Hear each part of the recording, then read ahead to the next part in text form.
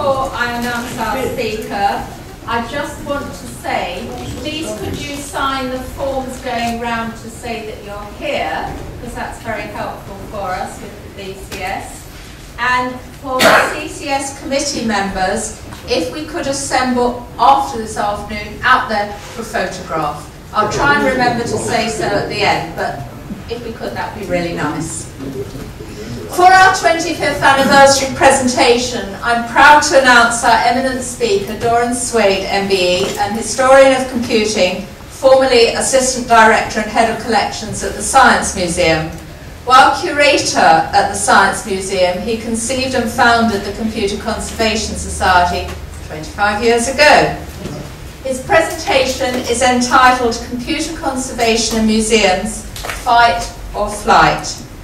And he'll be telling us, but it's an opportunity for us to revisit the creation of the Society, and it will encompass a review of the value of restoration and reconstructions of early computers, a signature feature of our programme, to the process of history, society and museums.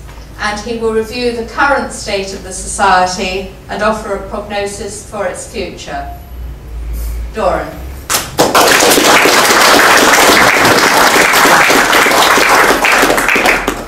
Thank you very much, Rachel. Okay, as you've heard, the program is a rather heavy one. I propose to speak for about 5 hours. It's a huge pleasure to be able to see so many of the people who nursed the Society from its founding through childhood, into rebellious adolescence, into the vigorous rebellious adult it now is. It's an absolute pleasure to see so many folk back. As I will relate, one of the motives for doing it was that very satisfaction of convivial organization, convivial environment in which for people who care about these things to share expertise, share views and be together. And so it's with particular pleasure that so many of our past officers, committee members and members actually are here. What I propose to do is do three things. The first is to review the founding of the Society. And I will be concentrating on the first 3 or 4 years, because that is the period which I know most intimately. And there will be later occasions to actually review, congratulate, commemorate the huge accomplishments and achievements of where the Society is now. So I'm going to look at it from 1989 to 1983-94.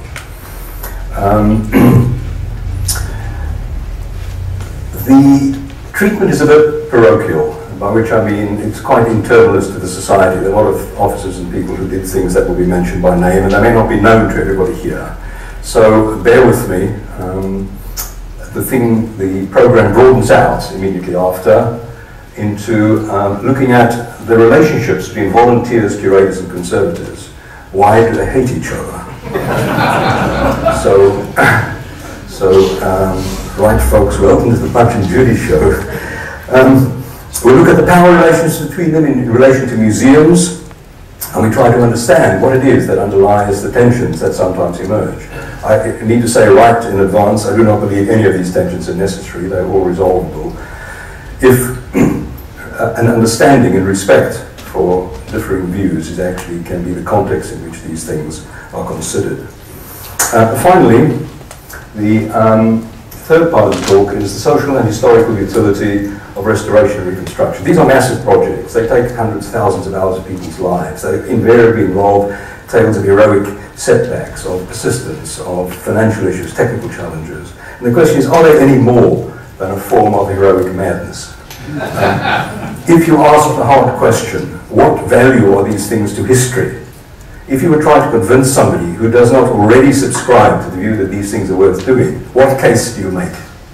So I will be looking at what have we learned from these projects? What could you learn that you could not otherwise have learned? And what state would history be in if these projects were not undertaken?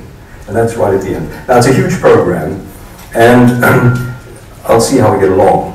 It may be exceptionally, it fits automatically into two things. One is an early history, which I say will be relevant to people who are involved in the society. I hope it will be relevant to those who weren't. The second bit is really to broaden it out and look at museums. What is the context in which restorations and reconstructions are carried out? And it may be that depending on how we go, depending on our voice loss, depending on how many heads I see dropping, and to the extent to which we flag, we may actually have a break to look at the museological stuff later. So if we're around 45 minutes in and there are yawns, we'll take a break and look at the rest. On the other hand, it may be quite quick and painless. Origins of society.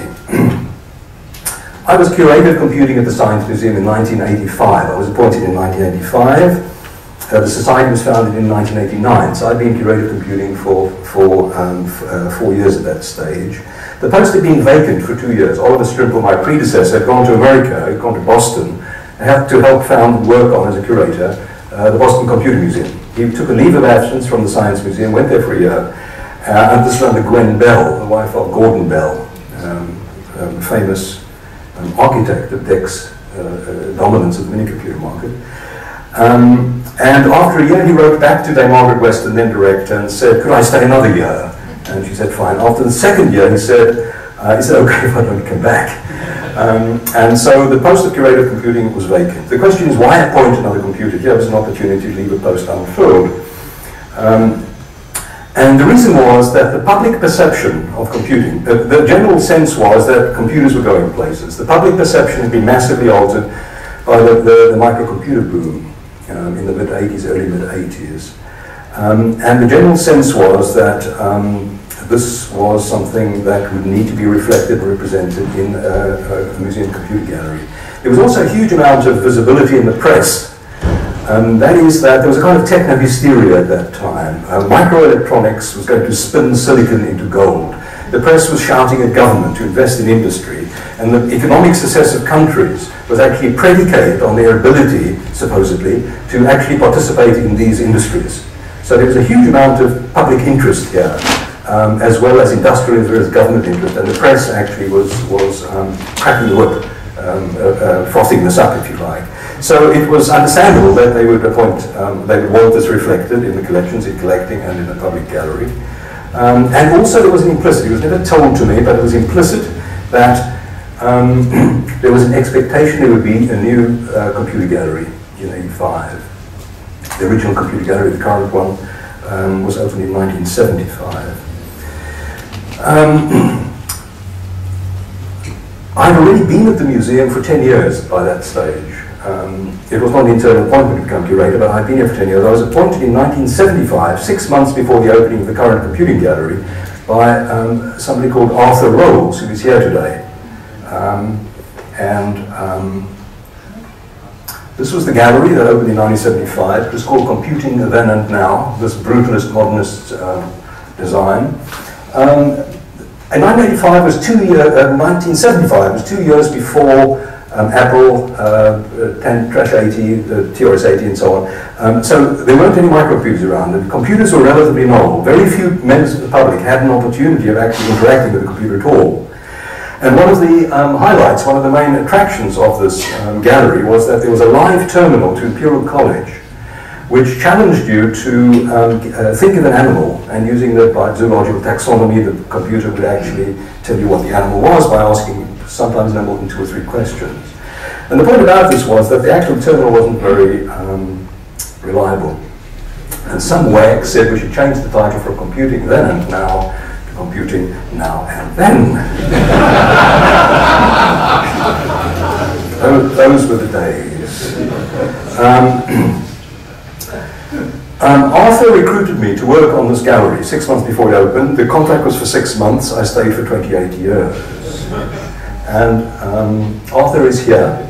And the one on the left, that's Arthur at his leaving do in 1983, and that wild man is me. And that the other 2 images are Arthur at Blythe House with Tony Sale on the left and Chris Burton on the right, and there's the touch of the 401 you can see. And Arthur was came back and was the chairman of the working party for the restoration of the 401 for 5 years, from 94 to 98, I believe.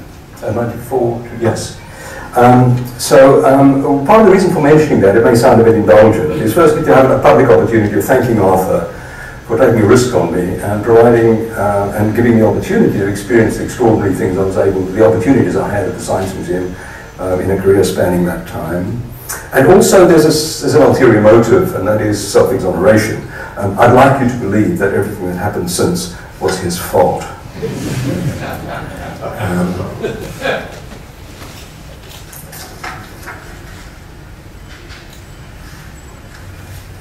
So, what was it that led to the conception of founding a society at all? There were two main threads. And we have to go back to the culture of the museum at that time. So, briefly about how the project, the new gallery was supposed to work, because the history of the society is intimately connected with a project called the Information Age Project, which was founded around about mid-80s. The gallery project was called the Information Project, and the form it would take was a £4 million gallery here and a centre at Reading, which was a combination of a kind of conference centre, a kind of networking hub for the industry, and an exhibition centre. It was never entirely clear what it was to be. But the point is that the CEOs of the major companies acting in England, operating in England, were the trustees.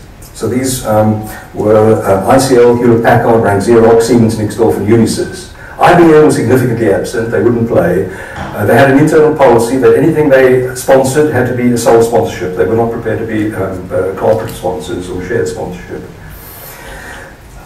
So the IB was set up, these were the trustees, and they funded both the gallery and the supposed centre at Reading, which ultimately didn't happen. The point about it is, the crucial point about the IAP is that the money came from industry, the money came from outside. So I was the project lead, I was the project director, I had budgetary control.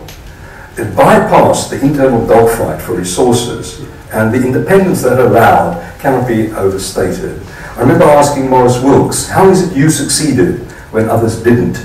And he said, they had committees to help them. He also commented that he had budgetary control, and he said the freedom to make decisions without the restraint of consultation, he said, quote, was highly unusual. And I found myself in exactly that highly unusual situation. I was actually free to disperse funds because nobody cared about it, because they weren't from grant in aid. They didn't come from any internal resource. The other element that was hugely favourable to us is that one of the trustees was Sir Neil Cousins, who was director of the Science Museum at that time. And Neil Cousins' roots are in industrial archaeology. And he made a huge contribution to Iron Bridge, which is involved in period reconstruction. We did not have to make a case for what we wanted to do. It was instinctively understood what we were trying to do. And the first thread is, we wanted working historic computers in the new computing gallery. It was not something that required explanation at that time, and I'll explain why.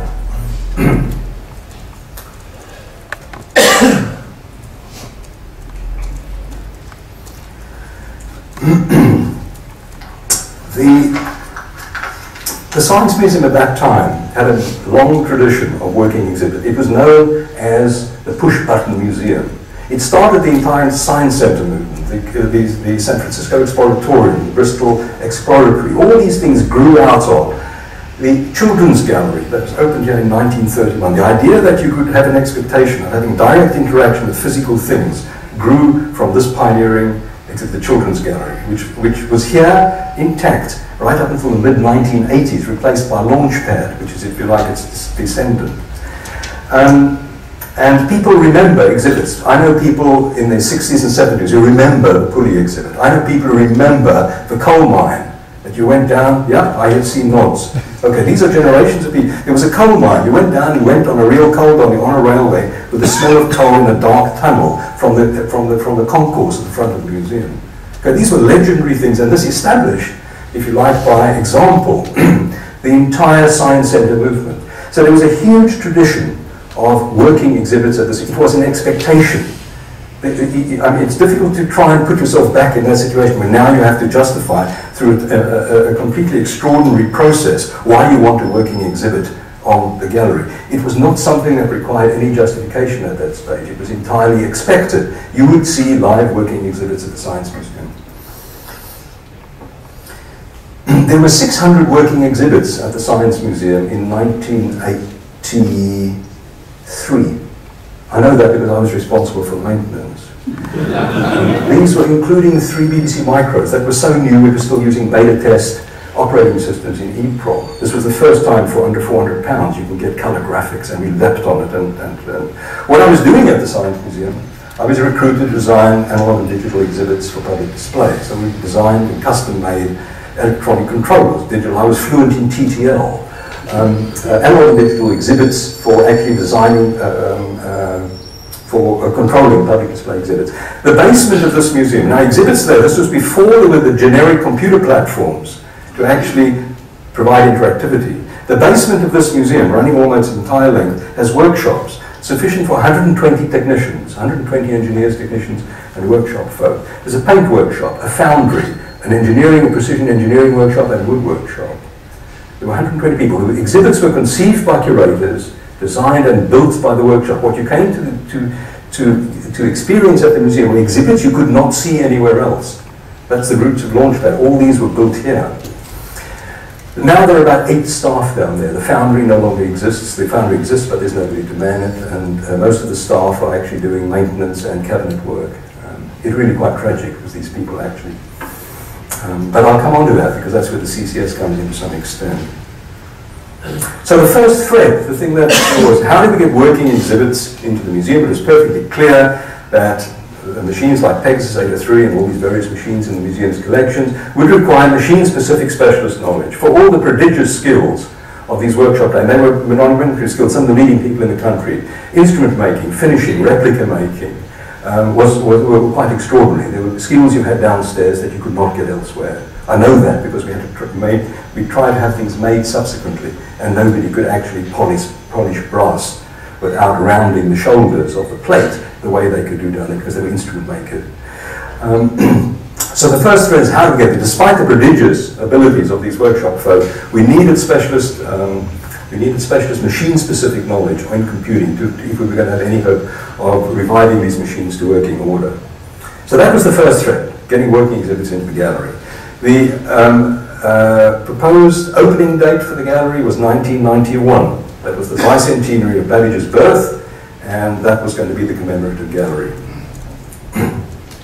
The second thread that prompted the conception of the society was as a result of the experiences I had as a curator of computing.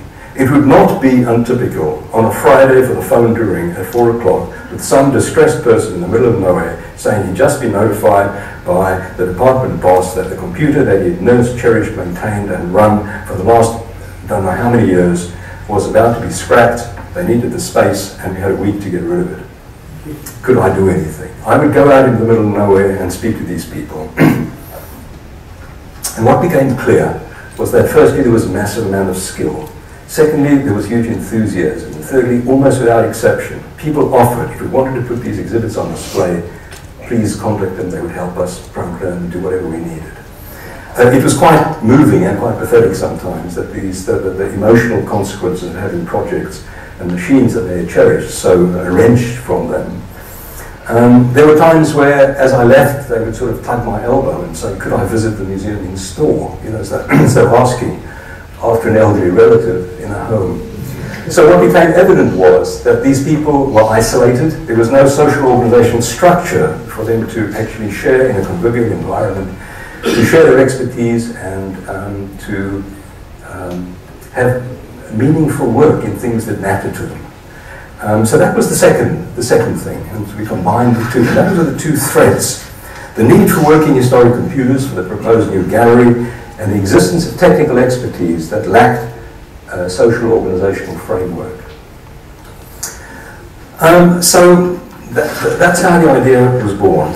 Trustee meetings for the Information Age project were held at Reading. And in a coffee break at a Reading meeting, I saw Graham Morris, who is here, and it was also one of the chairpersons of our management committee. I saw him standing there while we were drinking coffee, and I went over to him and started describing what I had in mind. And I spoke to him earlier today, and he actually recalls the same event. It's something that I'll tell you about, then I'll tell you about what. So I went up to him and outlined this idea And before I'd finished, his endorsement was both so positive and his conviction was so forcible that that actually is what consolidated in my own mind that this wasn't a daft idea. It was Graham who said, yes, of course it makes sense, and that we could pipeline recruitment through the personnel departments of ICU and various other companies. We actually haven't had to do that. We've successfully attracted sufficiently many participants, but it was his that conviction with which he endorsed the idea that actually flipped me from, is this a good idea, can we do this, is it possible, to actually saying, okay, let's do this. So, on the 5th of September 1989, I made a presentation to the BCS, proposing to them that they found something which I then called the British Computer Conservation Society. I didn't know about the specialist group arrangement that the BCS has, which made the word British redundant. But that's what I did. And the purpose was to create the society, restore working order, working computers, and provide a social organizational framework for this activity. To convince the committee that they would be well advised to support us, I thought I'd tell them some of the exhibits that I devised for the gallery. And I started outlining them as a way of creating some enthusiasm for this. And one of them was vast, huge wall clocks, digital wall clocks, which told the time in different number bases. So you had a decimal wall clock, a binary, octal, hexadecimal. And these were like a wall sculpture with no explanation. And they would register tacitly all kinds of things about number bases. Another one was the idea of showing the trade-off between precision and speed in calculating devices. So it was arranged as a game show, which would be videoed. There was a compere, and in each booth there was a skilled operator with an abacus, a slide rule, a comptometer, and a computer. And he would be given different tasks, arithmetical and mathematical, and you would put up your hand when you'd finished. The idea was actually to demonstrate this. And some of the results are counterintuitive. The abacus actually scored terribly, terribly well on speedy arithmetic calculation. Of course, was completely hopeless when you tried to do mathematics, and so on. That was another one. These went down very well. I then got on to my third exhibit, and this one fared differently. There was a lot of fuss in the press at the time that Prince Philip's Prestel mailbox had been hacked. I don't know if people remember that. And there was a huge debate about online security because the telephone company, the telecommunication company, were pressing people to sign up and get email and get electronic communication. And this happened at exactly that time. And the exhibit I devised was to approach Prince Philip and get his prior permission that if anyone hacked his mailbox from our exhibition, then he would respond with a congratulatory message. And the idea was to challenge the public to hack into his mailbox. In my naivety, I thought, if I was somebody who was selling security software, I'd want to show the public how robust it was. What I didn't realize was that the last thing any security company wants is for anyone to test the software. And as I carried on walking to my theme, I watched the faces around the table. And first there was sort of some pursed lips, and then there was some head shaking, and then I stopped. What I hadn't realized was that the BCS at that stage was trying to get hacking registered legally as a tort, that is to say, a legal wrongdoing that had legal liability for wrong or harm or damage. I see I see Jim nodding there. And they were wonderfully charming about it. They, sympathetically suggested that this exhibit perhaps shouldn't be pursued, and indeed it wasn't. So that was the context. Now I remember the meeting very clearly, and the question was, what I have been able to establish is what committee was it, and who exactly was there and who was in the chair. Now I remember, I did not know Roger Johnston at that stage, and I did not know Tony Sale.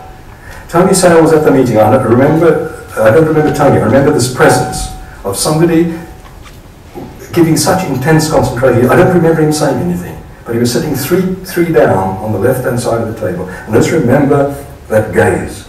He was absolutely focused on everything that was going on. I've spoken to Roger several times trying to establish, was this the technical board of the BCS? Because if it was, Roger was in the chair. The upshot of the meeting was an absolute endorsement by the BCS to establish this society, and I went back to the Science Museum, into the Information Age project, which was in the old canteen, which we will hear about, in the huts in the car park, and and went back to work, and that was the thing. The next day, I was told I had a visitor. The very next day, this was Wednesday, I was told I had a visitor. I went there, and there was Tony. Tony introduced himself. I didn't know who he was, but he introduced himself.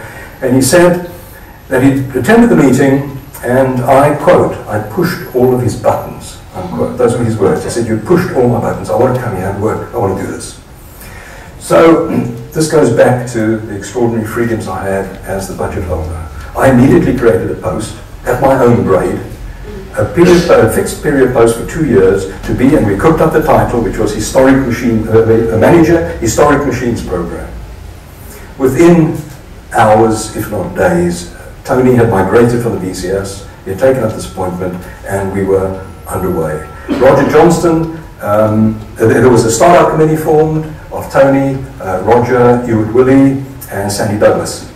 And they drove the Constitution. 8 days later, the Constitution was finished. The BCS had formally accepted the Computer Conservation Society as a specialist group. 8 days, which was quite astonishing. So,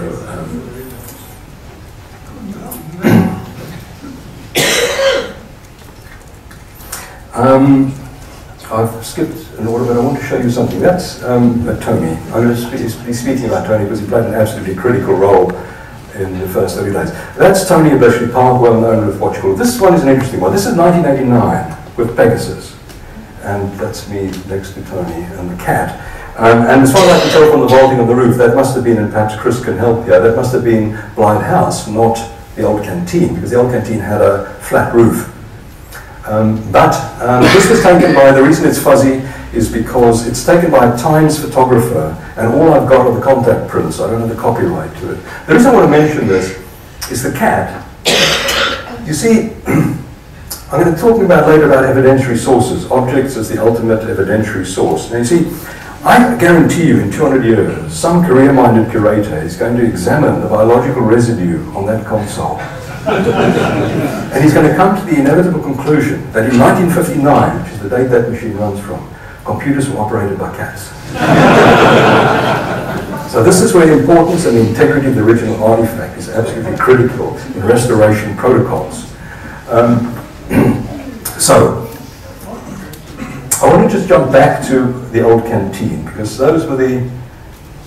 Okay, I tried to find a photograph of the old canteen. The old canteen was the original staff canteen of the Science Museum. It was vacated, that service was interrupted, so there was this abandoned building, which is a single-story hut in the car park, the current car park of the Science Museum. It had a flat roof, which was leaking. It was not a des res, and I colonized it for the Information Age project team. My team of 4 curators that we were now doing this exhibit, we were devising the exhibits, preparing all the material for it, and that was our project. Nobody cared about us because it wasn't a desirable property to have. And this is the only, this was taken by John Liffin before these huts were demolished. Now this is taken from Queensgate. Actually I've got a pointer here.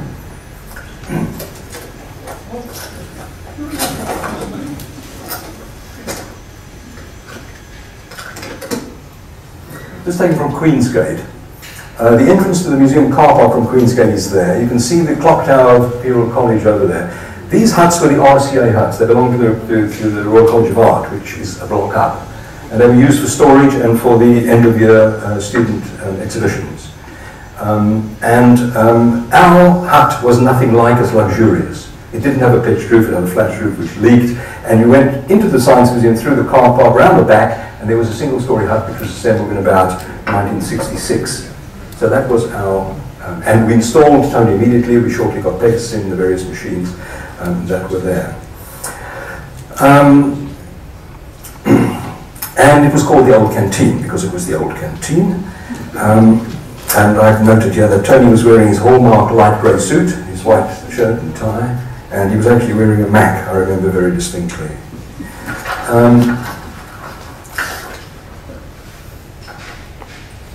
Okay, 2 things worth noting here. One is that public display and live demonstration were essential features of motivation for the restoration activity. It wasn't just a question of being in an attic in some obscure place. People wanted to share with the public what was meaningful to them, and that was built in to the motivations of doing these things. So the prospect of putting these machines on display and having them viewable working in the old canteen was a very strong motivation. The second thing is the notion of a club. What I mentioned, a convivial environment for people to do meaningful work and share what was meaningful to them and make it meaningful to others. The club, the idea of the social capital, I hate the term, social capital of what was involved, which is why it was such, I mentioned right at the beginning, such a pleasure to, the biggest gratification for me is to sit around the table and see a bunch of guys around the thing, participating in trying to make things happen in an environment which is supportive of so doing.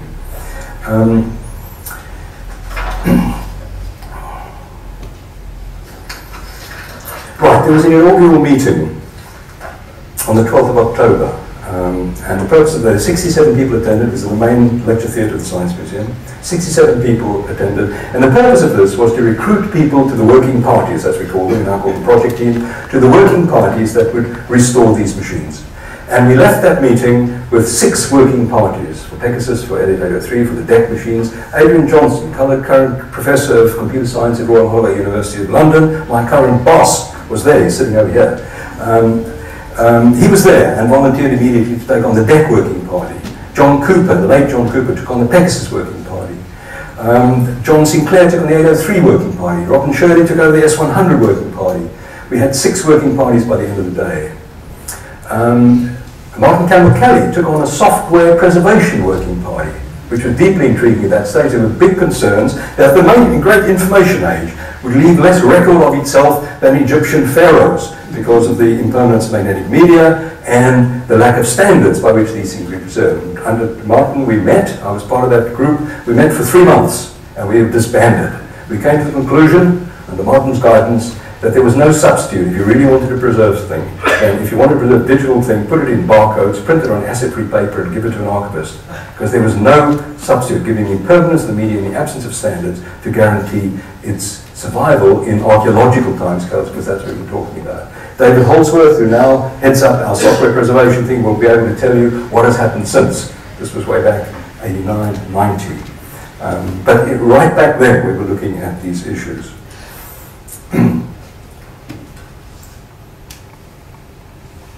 So I want to talk about Tony, and because his contribution to the society is actually quite inestimable. Tony was the engine of the society in its early days. He never bothered to say, yes, we can. That would have wasted 0.75 of a second, and he could have made another dry joint in that time. Firstly, he started the corporate sponsorship scheme, and our first corporate sponsors were Bull, DEC, ICO, and Unisys, and we had an income stream of £1,000 a year from each of these. There was a one-off contribution from Allied Lines of £2,500. So immediately we were independent. And the freedom that financial independence gives, I cannot overstress. He played a major role in the creation of Resurrection, the quarterly bulletin or publication of the CCS. I remember the discussions about the title. There was anxiety about the religious implications of resurrection. Tony, not uncharacteristically, chose the edgy, controversial route and stuck to his preferred option, which was resurrection. He designed the first cover, which we'll see presently. Resurrection is an absolutely remarkable chronicle. It gives a place and a home for data, information, and detail about British computing that would have no natural home anywhere. It is an extraordinary historical resource. There are people who remember who was whom in which thing. They're not things that would necessarily exceed the threshold of publication in referee journals. But this actually will be, it's an extraordinary document, an extraordinary resource for history, and will become increasingly so as these times become increasingly distant in the past. The granularity of detail about British computing is unequaled elsewhere. The first issue of Resurrection came out in May 1990, and that is the original. That is the volume number one that comes off my shelf, and this is the original cover that Tony designed. And you can see it's hardware. It's pretty well hardware oriented. To some extent, there's a bunch of data and software, but and that survived until.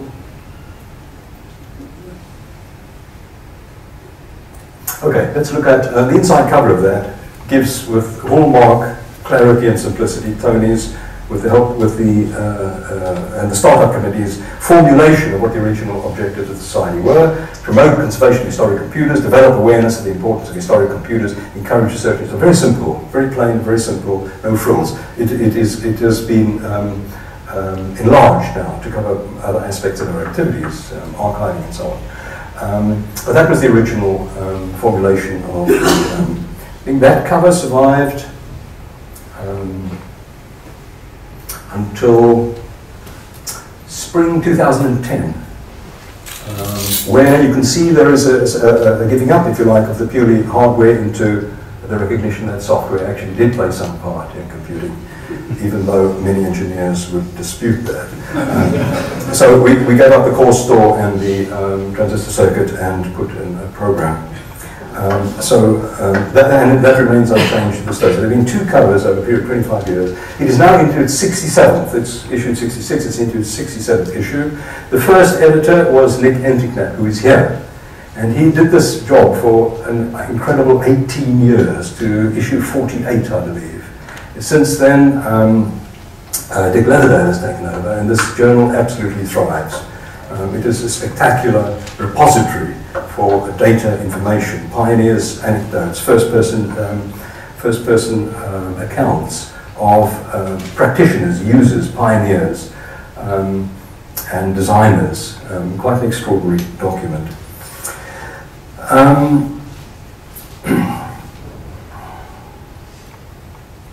Yes, the cover remained, I think, in place for the first 50 issues, yes. We can see new partners. The logos of the various institutions are there, but an additional is Manchester Museum of Science and Industry in Manchester became a partner. It is now actually part of the Science Museum, and as a result of which we don't know whether that will change. Not in function in our relationship with them will remain unchanged. The question of representation on the cover. Tony also established and maintained a program of lectures and seminars that have become a unique forum for the history of computing. George Davis, and most lately Roger Johnson, as meeting secretaries, kept this remarkable show on the road. He marshalled and coordinated the activities of the working parties. In any given day, you can go to the old canteen, and a bunch of happy folk buzzing around, whistling, coaxing these veteran machines into with Tony, well, happy as a sandfly, buzzing around, giving what support he could. Pegasus, Eleonora 3, the DEC PDP-8 were the first ones. 401, the 401 drum was taken in subsequently. He organised in-steam days. Pardon? Sorry, was there? No. He organised in-steam days. These were open days where people would come to the canteen. There were two reasons for this. One is to tell people what we were doing, so that's part of the reason we were doing it. Second thing was to show and convince our sponsors, our corporate sponsors, that their money was being put to very good use, and we were doing great things. We were never short of publicity for this, because Computer Weekly was always our good friend. Chris Hipwell was the founding editor, and the managing editor for 10 years was opted on the committee in 1993. We were always assured this was a gateway to the entire IT and computing communities, that they knew what we were doing. They covered our triumphs, less often our failures. And so the publicity, these open days had publicity that gave us visibility, convinced people we were doing worthwhile things, and gave them samples of the kind of thing they would hope to expect in the gallery. The in-steam days were called an exhilarating carnival. They were joyous rumpus. There was a logistical problem. People would arrive at the museum and had to get to the old canteen. The old canteen is accessible from Queensgate. It's a quarter of a mile away from the front entrance. How would anyone come to the front entrance and know where this little shack at the back with a leaking roof was to get there? So, no trouble to Tony, we organised a relay of people who would meet everyone who came to come to an open day at the front door and escort them right through the ground floor, quarter mile away, to the old canteen. Extraordinarily, I don't believe there are any photographs. There are some, I've not been able to find them, of these in-steam days. That was Tony's contribution. You can see the huge range he was the engine of the society in all its aspects. And now I'm going to embarrass Chris. Chris Burton hasn't been mentioned yet. And I cannot remember the history of the society without Chris being there. Chris was looking after Pegasus at West Gorton when I first met him. And in a sense, Chris came with Pegasus, if you like. He was part of the box. You know, Chris minded Pegasus. He was the person we turned to for expertise, authority, and moving and all the rest of it. So I can't remember when any aspect of the society where Chris wasn't there. And he's played throughout the history of the computer. He typically overstates the role that he has played. Chris is best known, of course, for the remarkable and completely astounding reconstruction of the Manchester baby. And at various times he's headed working parties, 1103, the 401 and the Pegasus. He has stepped into the breach so many times, I can't even count them. Whenever there was a problem, Chris would step in. If there was a hiatus in the service of one of the working parties, Chris was there. He's been a source of wisdom. His profound technical knowledge, the breadth of it, his professionalism, his forensic attention to detail, his methodical way of working, and what I call the firm diplomacy that he brought to almost everything he did. And he gave professional credibility to the society and continues to do so in ways that were hugely valuable to us. His work plans, these are the stepwise procedures that you would undertake to restore a machine before anyone was actually allowed to touch it, are actually models of actually forensic method. They were quite, impressive documents. He's a man of prodigious abilities, which he shares with generosity and modesty, which is quite extraordinary. So it's difficult actually to overstate what Chris has done for the society over these years. Okay, so much for early days, how we got started. We now are in the canteen, we've got working parties, everyone's really happy. These are glory days of conservation. There's one piece that I haven't mentioned. I've described the whole thing in relation to me and the society. There's a museum that I was representing, and there was the issue of accountability. Every curator in those days, no longer the case, but is currently the case, who acquired an object, signed a form which said, I hereby take responsibility for this object.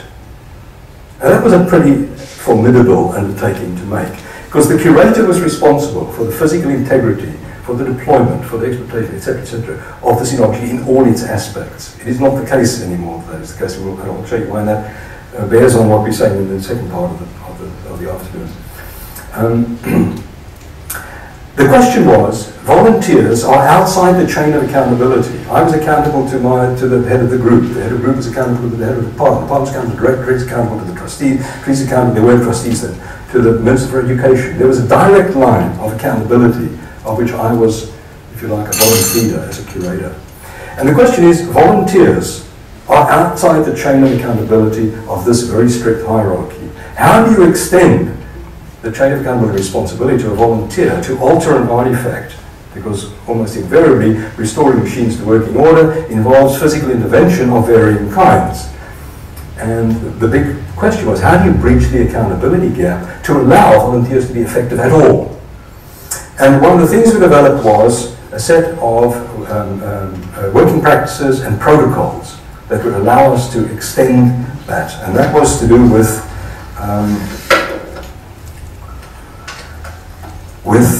firstly, staff induction. Now, one of the problems was that conservators have what I call an archaeological model. The idea of conservation and their training ground for conservators is largely, if you imagine the British Museum, with a shard of pottery. It is scarce, it is fragile, and it is improbably old. Industrial artifacts, the point about it, conservators are trained. There is no training ground at that stage for industrial artifacts. There was training ground for conservators in fine art and in archaeology, and places like the British Museum. The point about it is these protocols did not automatically apply, were not entirely appropriate to industrial artifacts, which are, firstly, robust, often exist in multiples, often documented to the extent that the volume of documentation is problematic in itself, as far as storage goes. They are unlike the archaeological objects on which their training was based. So these were the people, in a sense, that had to be satisfied. So one was a measure of staff induction to get conservators who imported this model, if you like, intact from the archaeological. There was no training ground for conservative industrial artifacts. They were coming here and imposing or expecting completely automatically that the standards that were appropriate to artifacts in other contexts would automatically apply to industrial artifacts. A part of it was staff induction, and that was induction for the volunteers of the CCS about the fundamental curatorial tenets, and that is that the primacy of the original object in museum culture, the fact that the object is the ultimate evidentiary source, and any alteration of its physical fabric affects its value in that way. So it was to induct the volunteers into curatorial thinking, and the other thing was to try and re-educate conservators that the very conservative, in the literal sense, of their best practice protocols were not always, in all instances, appropriate to industrial artifacts.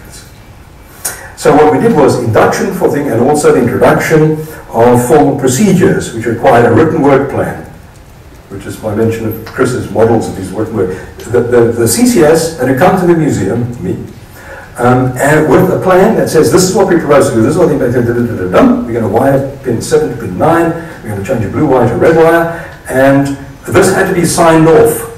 So ultimately I'm still accountable. As a curator, I was still accountable for this machine, but my arm, if you like, is the CCS volunteers, and I'm taking responsibility for what they do. That is how we bridged the accountability gap and allowed, because a curator had the authority, it was the only gateway to access to these machines. The only person that could give anyone permission to access these machines was the curator.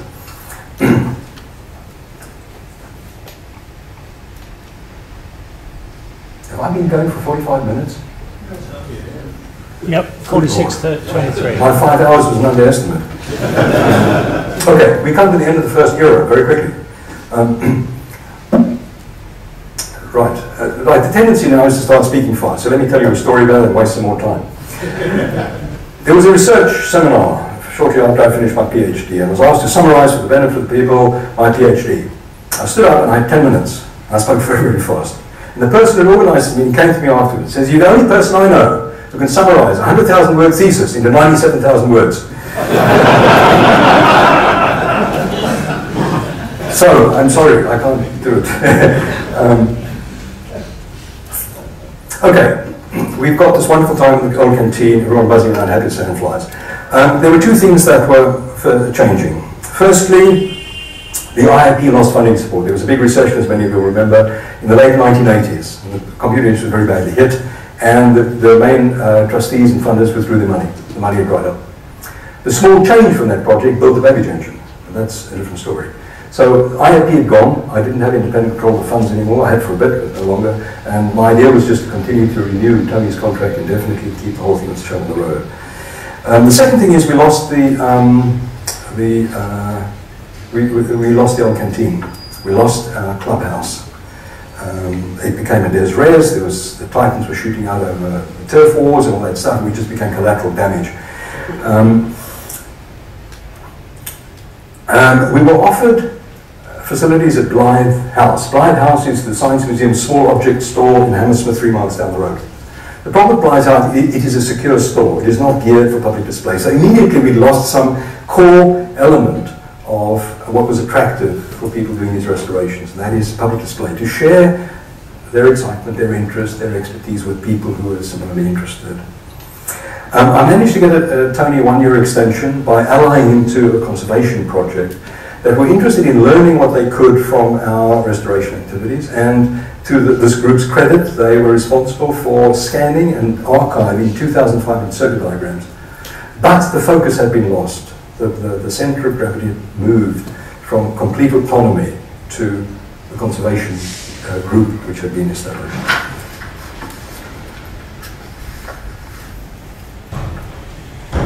And as a result of that, I was unable to protect the loss of funding and the loss of the site. I couldn't protect Tony any longer. In 1993, he left for Bletchley Park.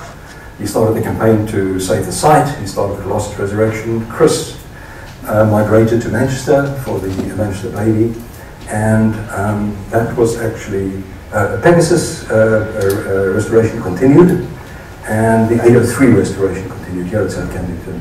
But there was a question of whether actually the restoration activity could survive.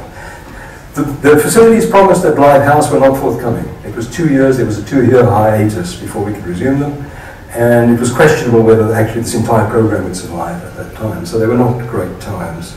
The outcome, of course, was TNMOC and Manchester Baby. So, Pegasus. Pegasus is highly topical now. The Society has a special relationship with Pegasus. It was amongst the first batch of machines chosen for restoration. It was the flagship project of the CCS. We had absolutely no idea whether we would succeed. We had no idea whether we could do what we were trying to do. We had no idea whether we could restore these things to working order. Pegasus was amongst the first batch, and one of the first machines we got going again. So it was a very important staging post in our own self-belief that we weren't bats. It was quite exhilarating, this period. This was, we could believe that actually this wasn't dark. We could fulfill and realize the aims of the society. This is Pegasus in the old canteen. There you can see the low, flat roof. It's not 1998. You're absolutely right. I beg your pardon. Thank you, Lam. That's the classic 50s, and that's the machine currently in the gallery. It went on display in May 2000, as Rachel has mentioned. Len Hewitt was is the last in a long line of distinguished chairpersons of that working party, starting with John Cooper. Now, the Science Museum has lately suspended computer restoration, or all restoration activities indefinitely. There's no technical reason why Pegasus can't be kept running. But museum priorities have changed. Pegasus will be decommissioned, it will be dismantled and put into store. Its end as a working exhibit on display, it's also the only machine that's put on public display. The only real legacy, if you like, of the IAP project, that is to put machines, working machines on display, was Pegasus. It's still up on the second floor. It can still be seen there. It's a remarkable achievement to keep this 959 vacuum tube machine working for the last quarter century. It's going to be put in store. Its end as a working exhibit on display to the public at South Kensington symbolises the end of a quarter century of collaboration in restorations with the Science Museum and the CCS. We're indebted to the Science Museum for the supportive platform it provided in the founding years of the CCS. And we understand that Pegasus does not fit into the current plans for gallery development. If I was curator now, I would struggle to know where to put Pegasus. It's not part of the history of telecommunications. It is, but very indirectly. It doesn't fit into telecommunications. There is no computing gallery. It's going to be gutted and a maths gallery is going to come. I would struggle to know where to put this. So it's not without understanding to say it doesn't fit into the current development plans. But nobody should be in any doubt how regretted the decision for the Science Museum to terminate restoration is, and more of the strength of feeling and the disappointment that such action provokes. It's understandable that it's happening, but it is deeply symbolic that it's happening now. I've written here a moment of tense silence. Thank you. I'm happy to report that on the 25th anniversary of the CCS, it finds itself in rude health, and Rachel has given an excellent snapshot, a profile of the respects in which that's true. It has over 1,000 members. It circulates resurrection to over 1,000 people 4 times a year. And the main restoration and reconstruction projects, as we know, have migrated elsewhere, Manchester, TNMOC primarily. And in concentrating on these early years, there will in time be occasions to celebrate the remarkable achievements of what's going on elsewhere. What I want to look at very briefly, and then we'll end the first session, is if we go back and look at what's happening at TNMOC now, and those are the original aims of this institution, one can see, well, as far as I'm concerned, TNMOC and what is going on there, the convivial environment, and the huge technical thing, and the range of projects, I think 16 projects, CCS projects, most of them were there, is that this, to me, TNMOC is a modern, if you like, a latter-day realization of everything we aspired to when we founded the thing to begin with. I haven't mentioned Kevin Morrill, and I'm about to say I'm not going to, I am. Kevin's contribution to behind the scenes and publicly has been utterly monumental, both to TNMOC and to the society. And I'm not going to elaborate on that now, I just want to say that is the case, and I look forward to an opportunity when one can elaborate those in much the same way as the people who contributed to getting us to where we are now. I propose now, since I've been going now for 53 minutes, that we have a break, we have to come to break. We come back in 10 minutes, 5 minutes? What? 5 minutes. Come back in 5 minutes, and we'll then step back from the granular detail and look at more broader issues about restoration and operation. Thank you. There's a small piece of business I didn't finish in the last section, and that is to actually acknowledge the people who have guided the society to the place it is, and those are the chairpersons of the committee. I call this the table of chairs. And these are the folk who have actually guided the society through their own leadership and all the efforts they put into getting it where it is. I was going to finish the last section on the prognosis for the society, which is sort of something that was promised in the blurb. So let me say something maybe a bit obscure. I'm not entirely sure I understand it myself, but there's something about what it is that unifies engineers, what kind of club they belong to. It's quite difficult to articulate what that is. So I think that the underlying drive for creative expression by engineers, technicians and pioneers, practitioners, I feel that whatever that drive is actually irrepressible. I see the growth and huge success of TNMOC as confirmation of this, indeed the growth of specialist museums in Europe that work all their historic exhibits. Especially, for instance, the Analog Computing Museum, for instance. There are others that have all their working exhibits working. The Science Museum, in this context, very happily provided the context for the start of this movement, and it's permanently to its credit that it did so, and we should never lose sight of that. The museum has 121 separate collections. Computing is only one, and far from the largest.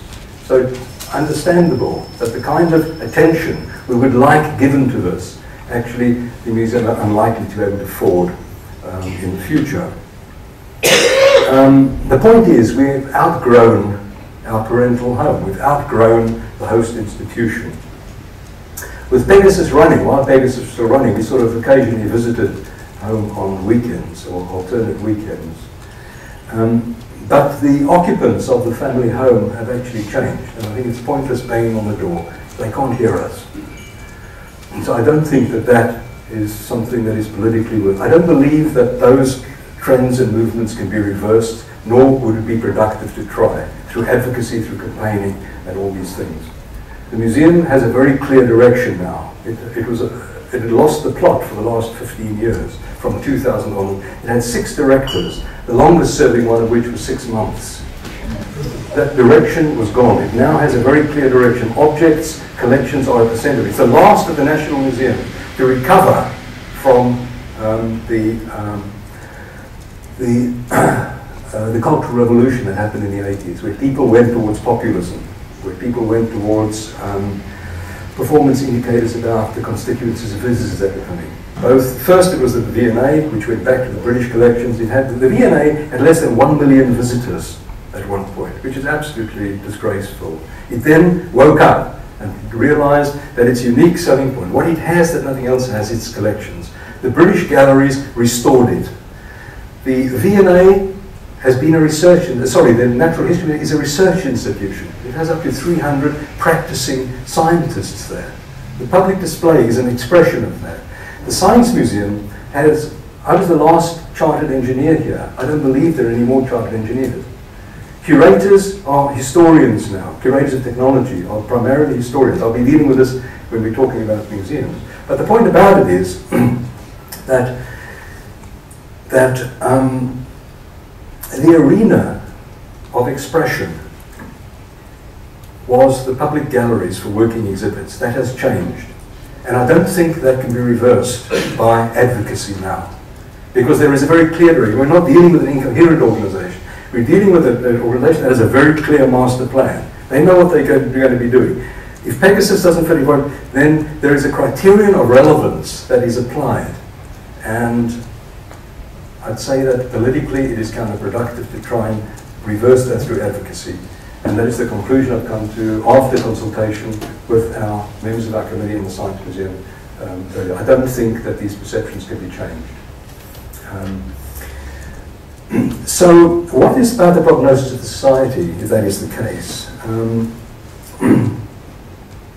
Firstly, we've migrated away. That's already largely happened. Most of the restoration activity doesn't happen at the Science Museum. That's regrettable, but it is the case. And that activity will continue to, will carry on, I have absolutely no idea. Well, I think when the world is tired of flat screens and fashionable history, we'll still be there with the real thing. And there's nothing like the real thing.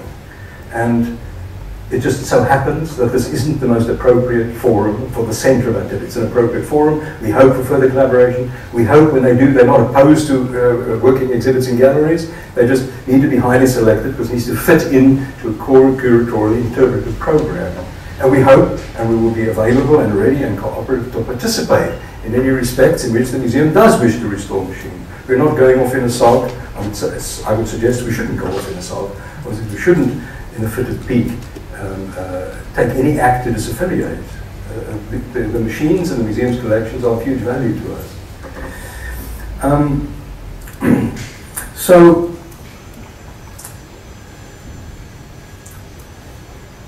I think that what is enduring is the wish to make things and to make them work. Because I think doing so affirms existence for people involved in technology in ways that almost nothing else does. And I think that is what is not understood outside the club of people. There's something that unifies engineers. And I've been struggling for many, many years to find out what that is, or trying to get some idea what it is.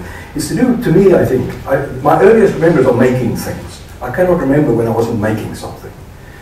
And the question is, why is that significant? I mentioned this to a medical anthropologist who was a friend of mine. He looked at me in blank and said, because making things affirms existence. And I think that is something that makes something about engineers and the wish to externalize what they do, what makes that irrepressible. And I think that will continue, and it will find different locations in which to thrive. This was a fertile and supportive nursery for that activity in the late 80s, early 90s. And but what is enduring and is unchanging is the wish to find environments to continue it, and I mean TNMOC is the first next stop. So as far as the future of the society goes, I don't believe that whatever drove it originally is diminished in the slightest.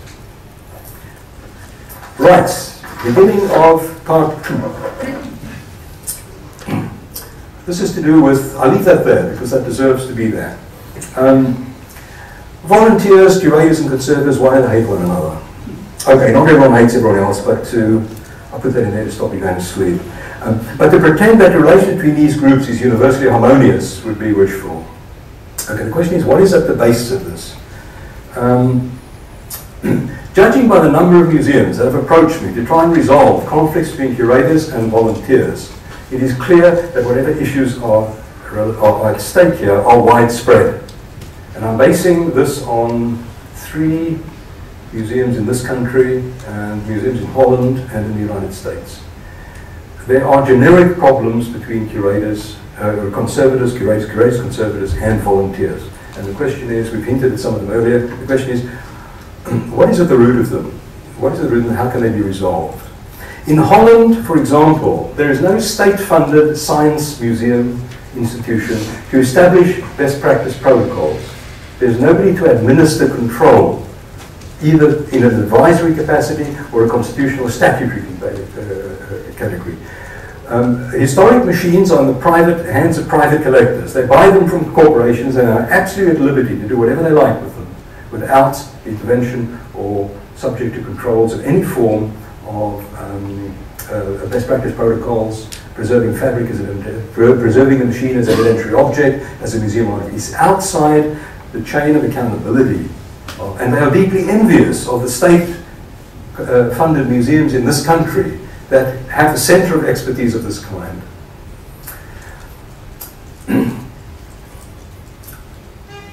In the United States, being a curator is a low-status profession. It's lowly paid. The hierarchy in Silicon Valley is top of the pile of venture capitalists. Next are CEOs of major companies, Hewlett-Packard, Adobe, Google, Microsoft. And next down are, and so on and so on. It's a monoculture in Palo Alto, for example. Your status, your social status depends on your seniority in one of the major companies. Very frequently, volunteers who lead restoration programs out there are senior members from industry. There are people who ran R&D departments. There are people who are used to power. Over there, curators, I wouldn't say they're clerks, that's derogatory, but they are not high status people. They do not wield power. There is absolutely no question that in those environments, and I don't just mean the History Museum, which is in sort of the other museums, the power resides with the volunteers. And they see curators fussing about integrity of object as just bureaucratic obstruction. And the idea that a curator and a conservator inhibiting the activities of volunteers being a bureaucratic abstraction is pretty widespread, judging by the number of museums that I've been invited to speak to the volunteers, to inculcate into them the fundamental curatorial principles of the primacy of the object in a museum culture. It is widespread. I mean, it is not something, things are pretty good here in comparison compared to some of the fights out there. The idea of chainsaw restoration is a word that was coined there, which is the idea that some guy who is not imbued with these ideas about the primacy of the artifact and the idea of evidence as history, of basically chainsawing a piece of one machine, bolting it onto another machine, regardless of contemporaneous matching and of anything else, to get it to work. So it is not something unique to this museum, it's not something unique to the CCS, it's prevalent wherever there are volunteers coming into contact in a peculiar power relationship with the host institution. Unlike America, curators in national museums in the UK, curators are fairly still high status profession. That is because of the role of history in European culture, which is unlike in America. I don't mean that in a derogatory sense, it's just the case. It's reflected in pay levels, particularly now during austerity when the private sector isn't as prosperous as it was during the boom years. Civil service, public sector is actually not as disadvantaged as it has been for decades. It was assumed if you were a private sector, you were in the private sector, you were willing to sacrifice earning power to serve the public for some higher ordeal or for an easy life. And that the big vigorous guys were the private sector. I mean, in America, being a curator and to some extent being an academic in the humanities is what Schwarzenegger would call girly work. Real men did not become curators. Real men make money. That is the culture out there. It is pretty, in Silicon Valley particularly, it's much more moderated as you go east. So we're talking about the power relation between groups of people that are part of the micropolitics of the host institutions in which these restoration activities occur. There is something also, there's been a shift. Before 2000, the curator of physics was a physicist. He had been a practicing physicist, or she had been a practicing physicist. The curator of mechanical engineer was a professional mechanical engineer. Now those classic divisions, and the departments in this museum were divided, as you imagine, a classic campus. Chemical engineering, physical engineering, mechanical engineering, electrical engineering, and a service department. And the curators were kings. That has all changed. Most curators now are historians. Many of them have never been in a lab or a workshop. The emphasis has shifted entirely away from what we call the technocentric view of history, that machines make history. The steam engine caused the Industrial Revolution, which changed the world. The prime mover was the steam engine. The prime mover were the railways. It changed what? The Gutenberg press changed power relationship. It was driven from the technology, technocentric view of history. Now with historians coming, following movements in the arts and humanities of relativism and the various modifying and moderating influence of the 60s and 70s, curators tend to be historians. They come with the view that history makes machines. Machines are, if not the outcome, they are factors of economic, of social, of user acceptance that influence the way in which machines, so history makes machines and machines make history. So it's been a shift from a technocentric view in history in almost all museums towards the idea that history makes machines, more sociological and historical perception of the way technological changes happen. And so curators now, so if we look at arenas of expression, I was the last chartered engineer. I don't believe there are any engineers on staff anymore. Doing what we do, which is restore machines, was an arena of natural expression. It's how I express my professional, personal proclivities, interests. That emphasis has shifted.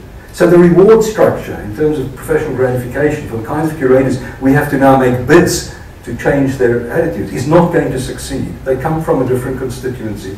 And these are not criticisms, these are just descriptions of cultural movements within the museum.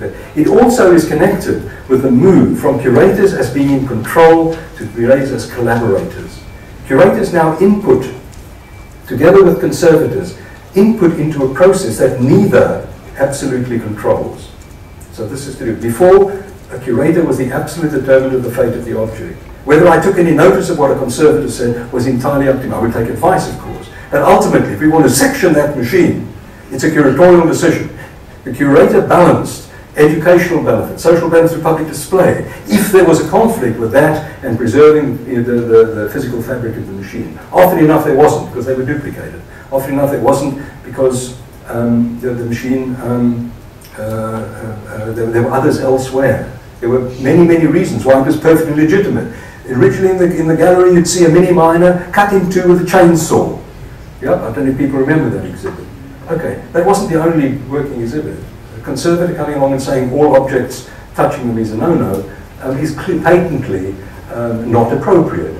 So the world has shifted, the cultural world. Who curators are now are not the same as the curators that favoured the environment in which the society had its founding years. The arena of expression is not necessarily anymore the internalist, the detailed, granular, how things work, what they do. It was very much part of the tradition then, but is less so now. There's also issues of the values of engineering culture and the values of the museum culture. Engineers come from an engineering culture. They take pride in being able to fix things and make them work. That is not necessarily, and curators come from an entirely different thing. When a machine comes through the portals of that, of this institution, I hereby take responsibility for this object. You're responsible for the physical integrity of that object. Whether the question, so what engineers take pride in, what curators take pride in is different. So when it comes to intervening in a machine to change something in it in order to restore it to working order, we're talking about different cultures. So part of the problem with engineers coming from industry who come in without any induction into museum thinking, into the curatorial culture about the primacy of the object, you have inevitable conflicts. Inevitable conflicts. An engineer may fix, if he would take pride in fixing a machine with a paperclip. It doesn't matter if the original didn't have a paperclip. It doesn't even matter, perhaps even that the paperclip he replaced was a contemporary with the original paperclip. The point is, his pride is in getting this to work. His pride is in getting, that's what engineers do. And so, unless there is some re-education of both sides, that one, from the conservation side, it's not always appropriate to say intervention is a no-no. On the other side, for engineers, saying the criteria that legitimize intervention are different here, and they are subscribed to different tenets, protocols, and working practices. So it's not. So if the power, say as in America, rests with the volunteers, well, usually senior members of the industry, often friendly with the trustees, want to do a restoration, and the curators say, you know, hang on, is that push button contemporary with the push button you're replacing, is that contemporary with the original machine? They see this usually as inappropriate and essentially obstructive, and in consequence, curators are often seen as spoilers. So, for the avoidance of doubt, I think it's a legal expression, let me make clear that the CCS volunteers are unconditionally respectful of curatorial authority. I don't think there's any instance in which that has not been the case. And they've been acutely aware that access to the machine in the national collections is a discretionary privilege that they do not take for granted. And it was clear when I was a curator, and I don't believe it's any less clear now, and I don't believe that there's any activity or conduct that has ever challenged or undermined that. In smaller museums, especially special topic museums, the power relationships are often different. Volunteers, often these museums do not have permanent staff. It's only large museums that have conservators at all. In fact, this museum, until 1992, had one conservator and one crief. Only large museums, the Victoria and Albert Museum, a British museum, have large numbers of conservators, because these are established professions in these, in the fine arts and in archaeology. They're not established professions. They were not established professions in museums specializing in industrial artifacts. So smaller museums, volunteers are run by volunteers. They have a strong sense of ownership of those collections. And when those museums try and professionalize by bringing in permanent staff there is almost invariable conflict. And it's more than once have I been brought in to try and give induction courses to volunteers, to try and explain what the fundamental tenets of curatorial life are, so that they would respect the objects, they would not vandalize them in any way, but they may not have been as sufficiently well sensitized to the issues, the museological issues.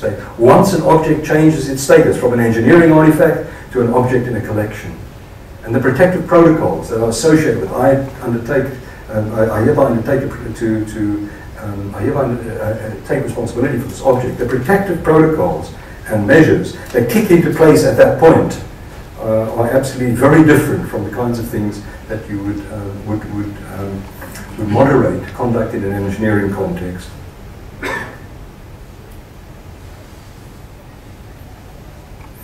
I mentioned that the collections management group at the Science Museum had started in 1992. Interesting, that's the same time that things did not go as well as they had gone here. And so this movement in the 90s was to transfer controls that were in the hands of curators into others. Some went to conservators, some went to the documentation people, some were, and so on. And this transfer of power away from curators meant that the curator did not have the ultimate say in the fate of an artifact. And as I say, it became, it was collaboration rather than control.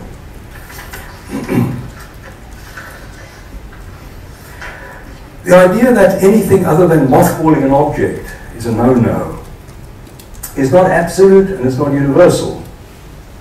It's not absolute and it's not universal. The fact that once an object is a museum artifact, you should passivate it in order to prolong its physical life. And I will illustrate that with a thing. These are Babbage's calculating wheels. There are 6 of those, very similar, that were assembled by Babbage's son after Babbage's death and sent to major centers of excellence around the world. One went to Harvard. I went to Harvard to visit it in the museum there. I went in and I said, I've come to by appointments. I went there and this was on a trolley. No, this one's the Science Museum one. It was on very similar. On a trolley waiting for me. And I looked at it and said, that's very interesting. And I said, could I photograph it? And they said, yes. And I looked at a loss. I said, can I have some cotton gloves, please? And they looked at me as I was mad. And they said, there's a booth over there set up for photography. Take it. So I said, you mean lift it up? Yes. Lift it up. He said, you want to use it? That's fine. Right? Okay. There were no floods. There was no bolt of lightning. The plagues were not visited unto us. No physical law were broken. The speed of light remained the same. I think the raptures were deferred for at least until the next banking crisis, which I think is next week, coming to somewhere close to you. These are not absolute rules. These are not absolute. It's a decision you make about balancing the utility of an artifact. They had made a judgment that in educational terms and historical terms, it was more valuable if this device was used. It was a judgment. It wasn't a piece of curatorial blasphemy. So, just to point out, these protocols are not absolute.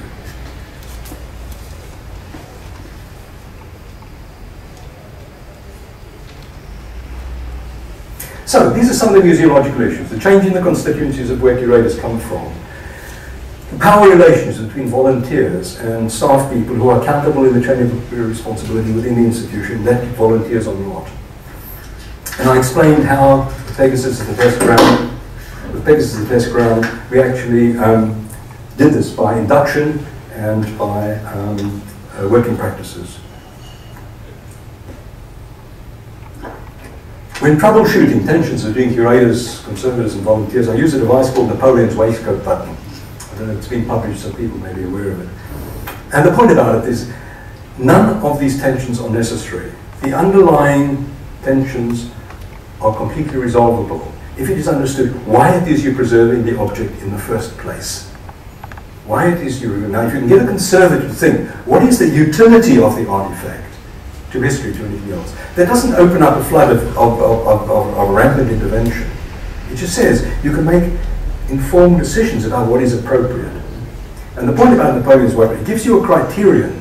Every person who's restored something is asked the question, at what point you exceed the legitimate limits of intervention? And why would you do so? So, for example, the idea of the object as the ultimate evidentiary source. If we replaced PVC, cloth-bound or rubber-sleeved insulation in Pegasus with PVC. We don't know how or why these objects will be interrogated in the future. We don't know what questions will be asked by people in the future. Somebody may be interested in Pegasus. Somebody researching the history of paint may be interested in Pegasus, because the panels, I understand, were painted by a coach builder who put 7 coats of livery on it. It may be completely incidental, it's a computer. If we replace rubber or cloth-wound insulation with PVC, somebody may be researching the history of the introduction of PVC as insulation. How are we going to prevent them being misled by concluding that in 1959 there was PVC used in insulation? So that's what the working practice are. So we evolve these protocols, and the protocols are, one is, you make every alteration ideally reversible. Secondly, visible in the machine. You document it,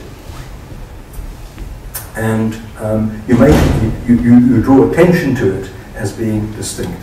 So those are the kinds of things. Ultimately, ideally reversible too.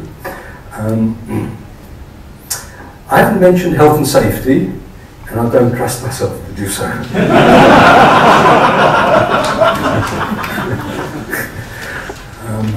I'll stop there. The title of the lecture was sort of quite provocative about fight or flight, and that was at a time where we were considering whether we should take action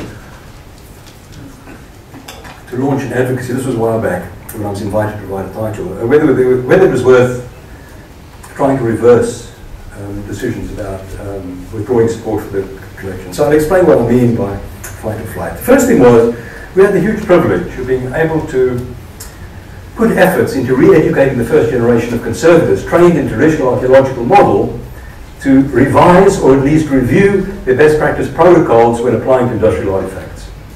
And that was part of a way in which, and we were partly successful in that, I'd say.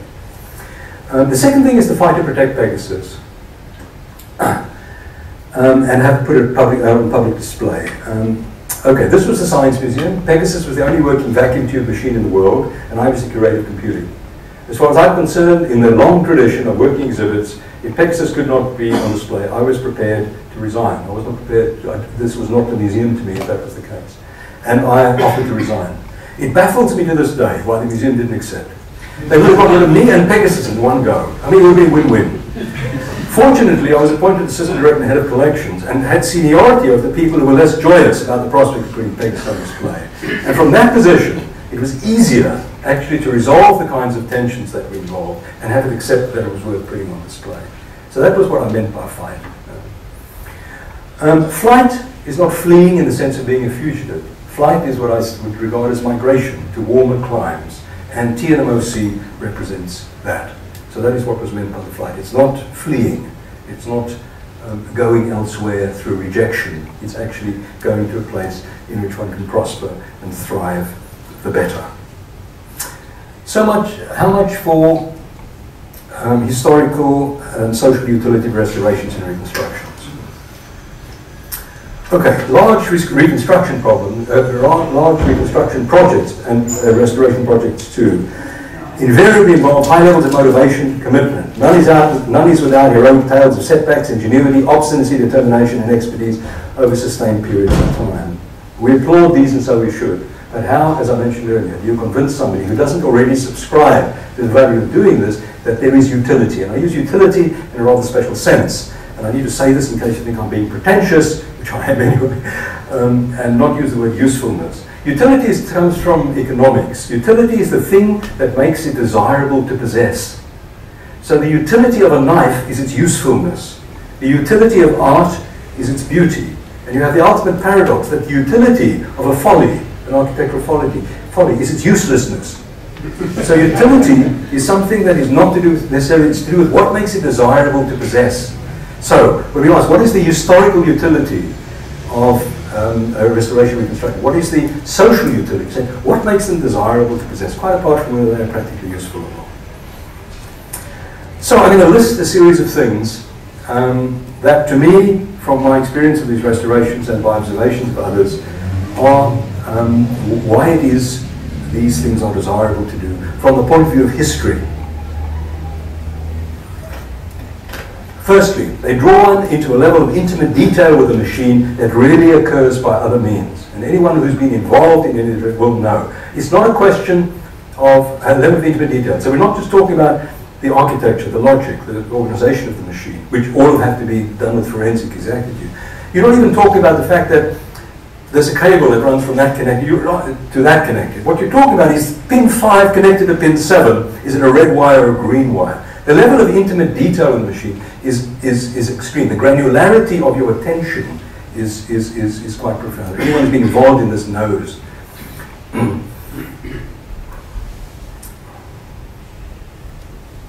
And I thought, how can I illustrate this to you? And the thing that struck me most was the EDSAC project. And the particular thing that if somebody was not involved in one of these projects would like to get some sense of what is involved and the level of detail required, is to do with a video that was made, which is a documentary, about the drawings for EDSAC that were rediscovered from John Loco. Took them, he was part of the EDSAC 2 team. And when the machine was dismantled, he took them and put it in his cupboard. And when he heard that of the EDSAC project, he remembered he had the drawings, and he brought them to Andrew Herbert, who's on the right there, who was running the stuff, who's over there, who's the project leader for this project. He brought them to him. And a documentary video was made for the round table meeting in which these drawings were evaluated. What consequences did they have for what they'd already undertaken? How much of the things, the decisions they'd already made, where there was incomplete information and had come to conclusions about what they should build, how much would that be affected by the new data? And that document, Chris Burton took an active part in that thing, and the team was there, and you couldn't do better than watch that video. It's called Rediscovery, it's on the EDSAC website, it's called Rediscovering, the Rediscovered Drawings for EDSAC, whatever it is. And if you just watch that video, you'll see the level of detail and extraordinary expertise and attention that is given to the significance of this thing.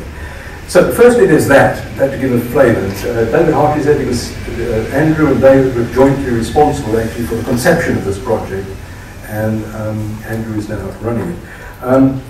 The other thing that occurred to me watching it, so for people who have not been involved, that is a beautiful way of seeing what machine-specific knowledge, the depth of the machine needs to be brought. You need to know exactly what every transistor, what every diode, what every valve is doing. The vacuum tube is doing that.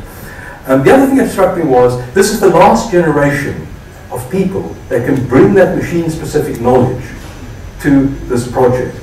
I was the last engineer to design the vacuum tubes. I remember designing high voltage power supplies for vacuum tubes, taking the secondary emission from the screen of a pentode to produce a regulated high tension voltage supply. In parallel, we did the 8 parameters transistors, which is the most improbable way of trying to figure out how a transistor circuit works. But I was the last generation to do that, and the people sitting around the table are the last generation of machine-specific knowledge. If it isn't done now, the window is finite. And I was deeply struck how that documentary conveyed just what this means. The level of intimate detail, the way restoration draws you to level of intimate detail of the object. Secondly is documentary completeness.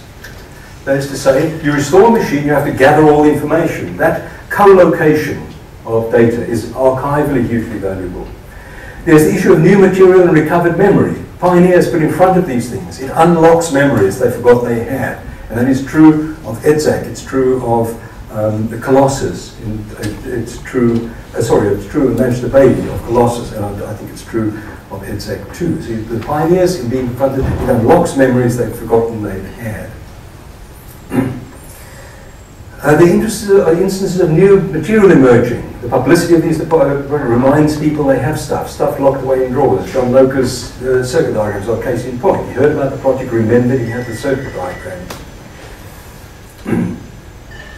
There are other examples. When he built the Babbage engine, the Babbage family from Australia sent me his social diaries. They sent me the books with his signature Babbage's social diaries from 1840 they sent me, because they had heard we were building an engine. So there is something about the visibility of these projects in the public domain which helps the aggregation of these sources. There's the issue of recovering lost knowledge. There's also instances of archaeology, electronic archaeology, that is recreating lost knowledge. And this is a project which I've always felt has not got the recognition deserved. There was no metadata or details of the contents of the 401 drum. And one of our early projects was to restore 401 working order. And Chris and Tony read the bit stream off the drum, put it on a PC, analyzed its structure, recovered both the content and the metadata. Now, this was at a time when there was a huge amount of discussion about digital curation and the impermanence of magnetic media. When I was in the States in the microcomputer boom in the early mid-80s, I attended a seminar when Apple was trying to get the Apple II as a corporate device, which didn't succeed in doing. A seminar given to bankers, and bankers were told, bankers kept all their information on tapes in those days, they were told, do not rely on any financial information on a tape that is more longer than 3 years old. Here, 40 years later, they had successfully recovered magnetic data. The same is true of the Elliott 803, where tapes, which I had found in a garage in Cairns from 1963, from the Elliott 803, were read successfully on the 803 restored in the old canteen. Now, this was significant to people who were worried about digital curation, the longevity of magnetic media. Now, that's not to say you can rely on it, but these were instances that were actually critical to that debate at the time. It was also the time where there was a lot of material coming out of Russia from their archives, and they had no platforms in which to read these things. So that was a piece of electronic archaeology, and I don't think that piece done with the 401 was really fully recognized. There's the issue of physical completeness. It's extraordinary and paradoxical that the act of acquiring a computer is often the most traumatic experience, physically traumatic experience in the thing's life. You're uncoupling the cables. I mean, if you're going to restore it, you've got to take them intact. When you don't restore it, you crop them. If you're not intending to restore it, you crop them. You used to pull out the core stores of things and save that and chuck the rest away. It's quite a gruesome and vandalistic process to acquire a machine. And often the most traumatic episode in the machine's history is actually acquiring it. So physical reassembly is one thing, and re-establish a kind of historical probity that is closer to its operating condition than would be if it were not the case. If you're restoring it, the physical completeness goes a stage further because it has to be electrically complete. All the connectors have to be right, all the pin-outs need to be right, and so on. And so, even if the machine doesn't survive in perpetuity, which it won't, ultimately these machines will not be running, at least you have the confidence that when it was switched off, you have a confidence that it was electrically and physically complete, which is why it's rather sad that Pegasus will be dismantled when it's put in store, because you will actually be destroying a lot of the integrity, the physical integrity of that machine when it's complete. Issues of contingent and unexpected findings. When you restore these things, you find things you did not expect. I'll give examples from a project which I know more intimately than most, but there'll be other examples from the electronic restorations, and that is the Babbage engine. That's the Difference Engine 2, designed in 1847, never built. We completed it here. It's up in the gallery. 8,000 parts, 5 tons. This is a carry lever. There are 210 of those. From the drawings, we did not understand. We knew what that claw was. We did not understand fully what these horns did under there. And yet, we built it faithfully to the drawings, and we assembled this thing and operated. We were completely dumbfounded by the subtlety of what those horns were doing. This was not expected. We did not know how fast the machine could run. It was impossible in any practical way to predict through theory or analysis what the limiting factor of its speed would be. We knew that. So they will continue finding things we expected and did not exceed. If we could predict them, they would not have the conviction of empirical findings. They would still be speculative because they would be theoretical. Insights into contemporary ideas and practice. We know what it would be like. The tacit knowledge that comes from seeing something working. Watching Pegasus clackety away, doing its square roots, convey something that nothing else can. Morris Wilks said, in the case of the Babbage engine, that's the machine up in the gallery currently. Wilks always said that this was a daftly impractical idea. But nobody's ever been able to test it. Nobody's ever used this machine. Okay, is it practical? Firstly, how difficult is it to turn the handle? How long can somebody turn the handle without tiring? How long would it need to be turned to generate a volume of tables? Well, we have answers to that now. We didn't have answers before. The answer is you can turn it for about 10 minutes. The second answer is you need to turn it for 8 hours every day for a month to generate an average thing of tables. And is it reliable? Is it practical? What does it cost? Is it economically viable? You now have an experimental object. You can do experimental history. Not everybody accepts experimental history is legitimate. History is supposed to be how did things happen and why did people have the ideas they did, not who was right. But here you can actually pick up where Babbage left off. Is it practical to use this machine to generate printed mathematical tables, which is what it's designed for? How many people does it take to run? Is it economic? And so on. So you get ideas into, this is experimental, but you get ideas, insights in contemporary ideas and practice from running machines that have been restored from earlier times. I think I have another example of that. No. I thought there was a slide about, no, it's gone. Yes, I beg your pardon. That is a stereotype tray. It's an experimental printout. The output of this thing is not only hard copy printout, but a stereotype tray. The results are impressed on plaster of Paris. Now, the trays are there. Those are the, they're called matrix trays. They're brass trays filled with plaster of Paris, and the punch, the number punches come down and impress the salt. Now the question is, the consistency of the plaster of Paris has to be fairly exact.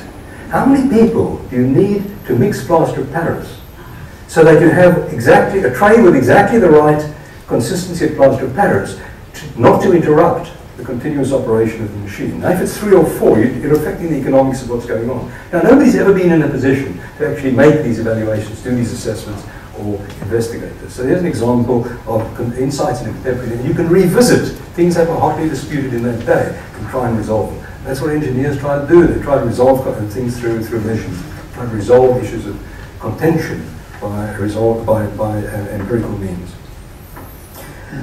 Ultimately, these machines will not run. We're talking about archaeological timescales here. And one of the prospects for the survival and preservation of machines is bit-level simulation and migration from platform to platform. That's the Pegasus console. This is a bit-level simulation done by Chris Burton way back. And one of the benefits of restoring a machine to working order, even if it is known that this is provisional, is firstly, you know its state of physical and electrical completeness at switch off. Secondly, you can bench test the simulation, especially with respect to execution times, against the original before it's shut down. So that's another value in doing this. That's the historical utility. That's what I'd say, why these things are desirable to possess from the point of view of history. The question is, there are other social elements. There are social reasons why you would want to do this. Firstly, what we've spoken about is that the social and these restorations provide social and organizational context for experts to share expertise and extend their professional activities in historical and educationally meaningful ways to society. They have pedagogic value, both in terms of explicit knowledge and tacit knowledge. An exhibit or a display of these things will have information. There is tacit information, knowledge you get from watching it work, from listening to people talk. It is a focus for visitor attention. You put a Babbage engine there, you put a Pegasus machine, people ask, what is this? And immediately you have a question in people's minds. Why is this significant? Why is it displayed? What I was terribly struck by was when we built the Babbage engine in public display, people were attracted to this very unusual looking object. Most of the questions were not, what is this calculating? Is this a computer? Most of the questions were, how did you make that part? They were to do with manufacture. The primary perceptions of people visiting was to do with mechanical engineering. The fact that it was a computer was not the main source of questions. So you have a focus of attention that allows you an arena and a forum to talk about technology, to talk about how things work. They're also cultural objects. They memorialize important and extraordinary episodes, also more extraordinary episodes. They are monuments and placeholders for stories. You go there, you put bomb there, you ask, what is that? You've got a vehicle, a physical space in which to tell a story. And they act as generational bridges across generations. These things will be there, we hope, after we've gone. And they will raise questions. What are these things? Why are they meaningful? What is significant? And so they are placeholders for those things. So these are some of the benefits that make restorations and reconstructions desirable to pursue.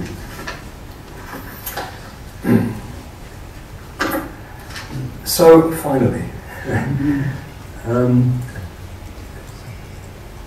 the society is in rude health. Most of its activities are centered around TMSC, which to me is the embodiment of the original aspirations we had for the society. And it only remains for me to wish the society happy birthday. Thank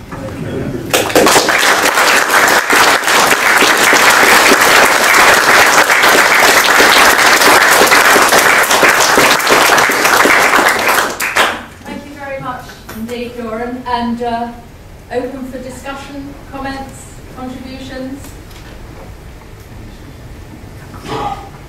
Hang on, come back. Trust you at the back. Oh, sorry, Kevin, I'll make you walk. Dan Hayton. I must admit, one of the interesting points about the sort of social interaction is that somewhere, we hope, in a box of tape, which I think Kevin has at the moment, there's some footage that I took during the early days in the canteen. And it's a coffee break. And everybody is sitting around, and there are people who work in X-ray crystallography, there are engineers, there are all sorts of people, and what they're talking about is the games that Pegasus could play. I'll come back here. Len, I saw you.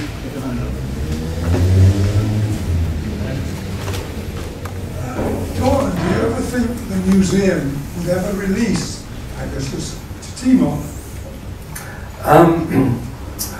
That's one of the things I've taken away from the recent discussions, and that is, I've not discussed it, so forgive me if I reveal. A museum will only release an object to another accredited museum where they have reassurances that their protocols and best practices will be observed, and that there is an accountable way of ensuring that this is the case.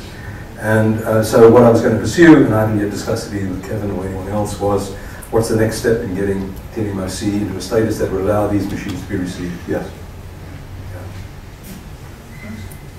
Well, that process is underway, I'd like to say. Sorry, I'm setting people up in order, actually, I'm afraid. 1 second, Jim.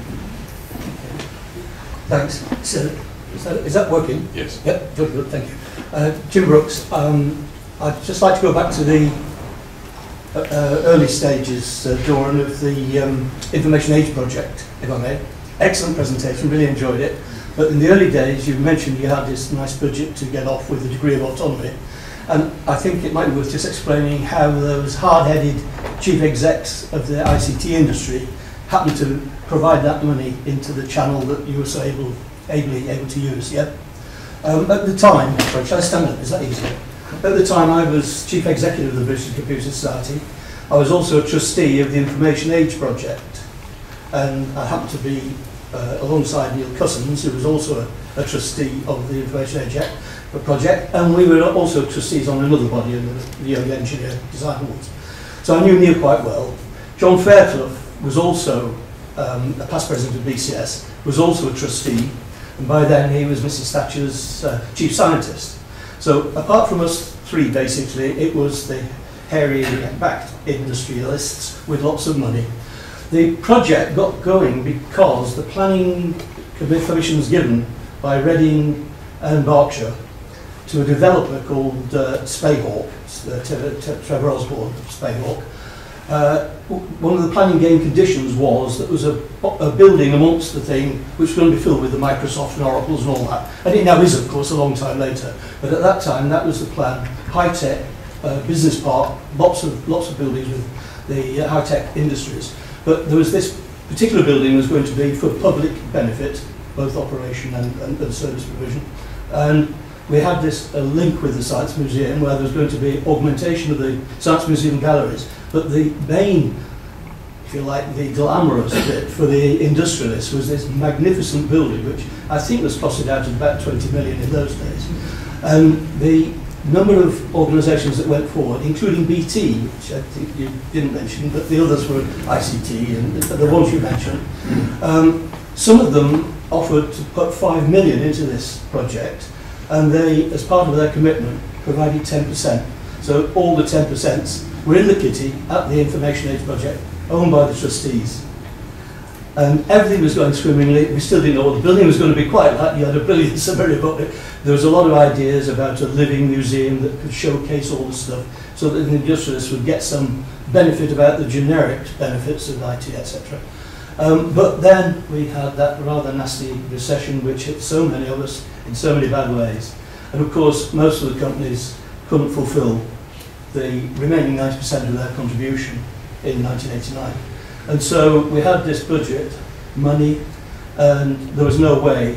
Spayhawk went bust. Trevor Osborne vanished off the scene as we surfaced later, do more developments. But the thing was that there was this money, and we felt that it would be a good idea to use it for public good. Some of the organisations involved wanted their money back because but once all the dust had settled and all the bits that were owed by the project were paid off, the residual monies were in fact passed over and used to such good effect by Doron and his colleagues. Thank you. Thank you. So there's a gentleman over this side. Thank you very much. Doron, I was quite interested with the objects and curatorial care and when you decide to, whatever investigation you do on an object to gain some understanding of it, and let's face it, if it's a computing object then you have to really use it, as you say, to understand it. But you know, there always seems to be this dichotomy between preserving it for somebody who's coming after you and investigating it yourself. How do you decide whether the utility of a current investigation justifies the damage, if I can use that word, that you're going to do to the integrity of the object? That to me seems a huge dichotomy to any curator, and the fact that the skills to investigate it are disappearing, whereas the techniques to investigate it are increasing. Sorry, I hope I've put that succinctly. I've struggled to get that into a sentence, but would you like to make any comments on that? By investigation you mean restoring to working order? Not necessarily. Not necessarily. What do you mean by investigation? Well, you were talking about looking at paint. Let's take that example. In order to investigate the paint I'm with you. Yes. You may have to remove it. Yes. In which case you would destroy the integrity of the object. Okay. In computing, yes, you would probably have to, because a computer isn't a piece of hardware. A computer is hardware and software, and the only way to investigate the object as a whole would be to put the software on it and run it. But you know, in the more general sense, investigating paintwork would involve removal of paintwork. I'm going to answer part of that question, and that is to say, I have never yet heard a defensible case made to give a credible reason why running a computer, by restoring computer work and running it, compromises that object as an evidentiary source. And the reason for the Napoleon waistcoat button is it allows you to separate the idea of you either keep it physically intact completely and don't touch it. If the idea is that the machine is sacrosanct and you don't touch it, and you preserve therefore all the predicates that are the signature of its making and its time and its history remain intact, then you don't touch it. But if you regard that thing as an evidentiary source, then then the beauty of Napoleon's waistcoat, it allows you to ask, what category of questions will future interrogators be misled by its alteration? In other words, how have you compromised it as an evidentiary source? Now, if there's other paint there, you could say, well, it's a cosmetic alteration, and you haven't changed it, because there will still be paint from which somebody else could do a different watchboard. So it's a question of a case-by-case basis. There's no protocol that is absolute saying this level of intervention in this instance is appropriate, and that level of intervention applies to all such circumstances. And the beauty is to have a criterion which says, and the criterion is, why are you preserving it in the first instance? And you're preserving it is because the ways in which these machines will be interrogated is unforeseeable. That was my whole problem. Yes. You can't actually foresee. Yes. And therefore. That's why you need blanket preservation. You act now and preserve it because you can't. And it will always be unforeseeable now. So in the case of computers, I would say I don't know of an instance. I would dearly love for somebody to give me an example of how running a machine will change its value as an evidentiary source. So, oh my God, the disk is going to crash, right?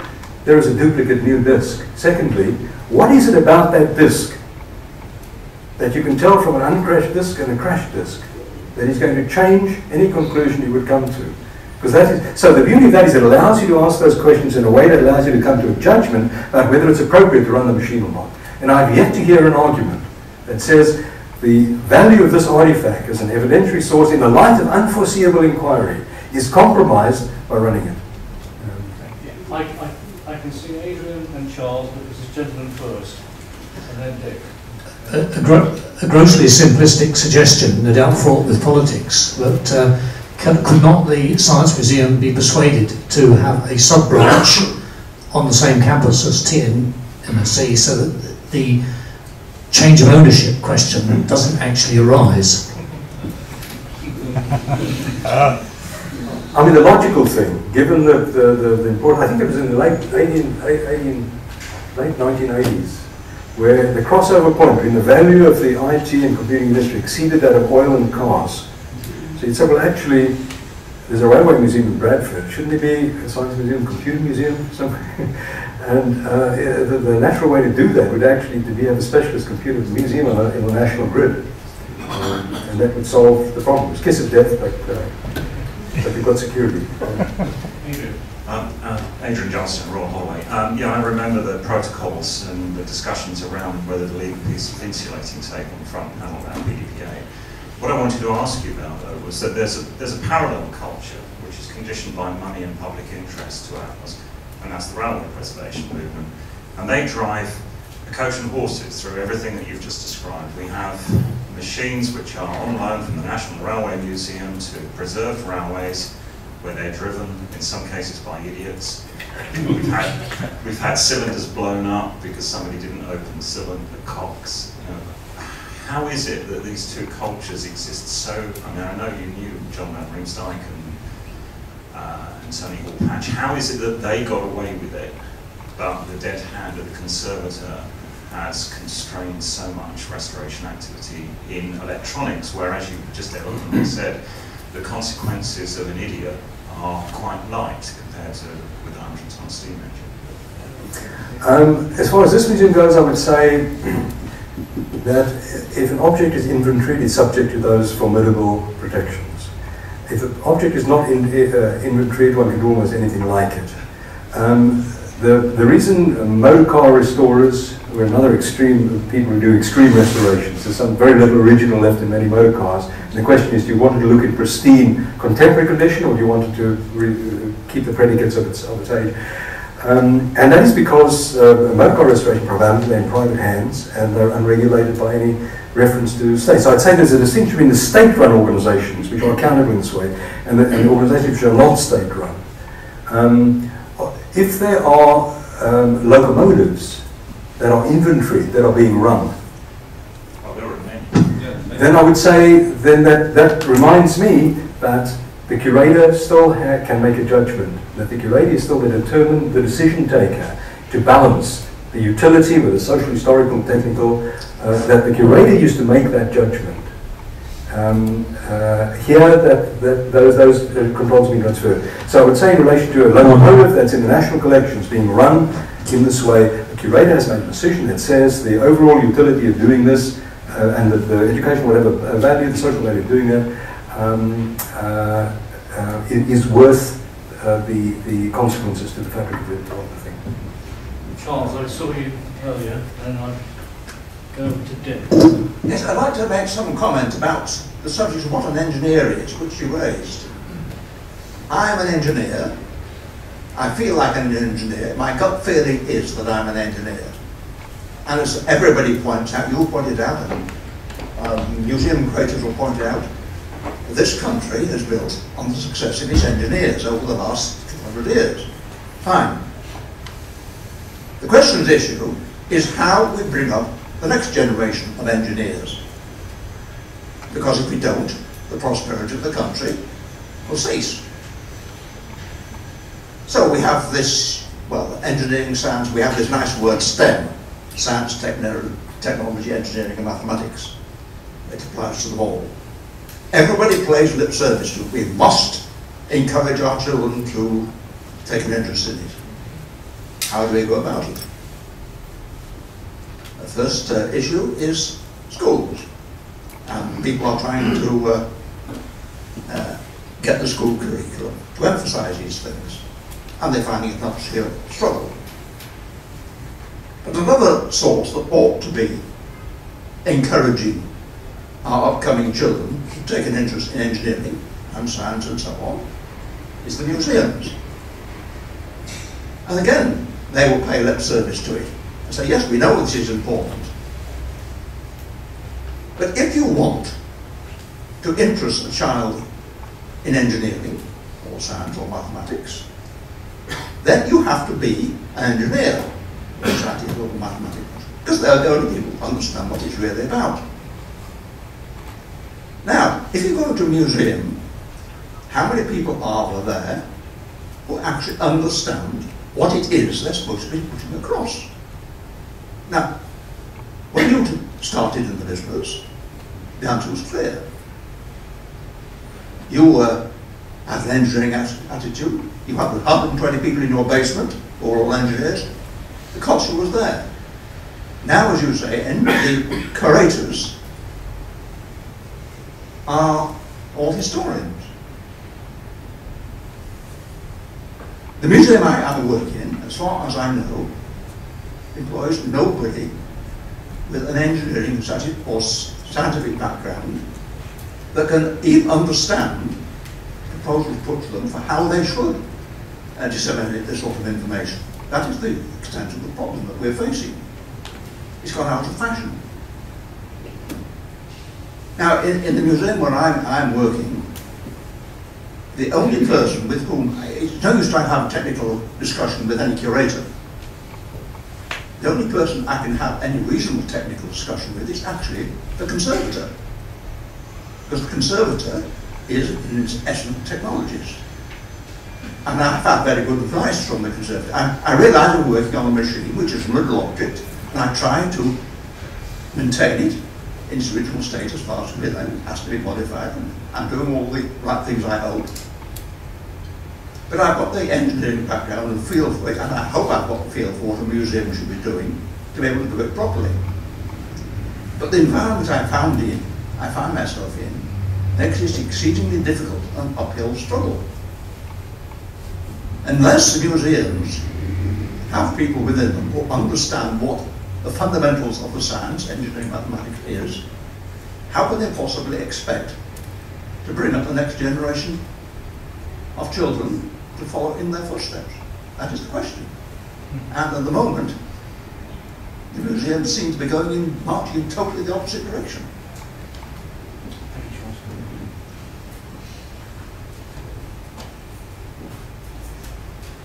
I think there'd be a lot of sympathy for that in this room. A great deal from me anyway. Thank you, Doron, for your kind remarks about resurrection.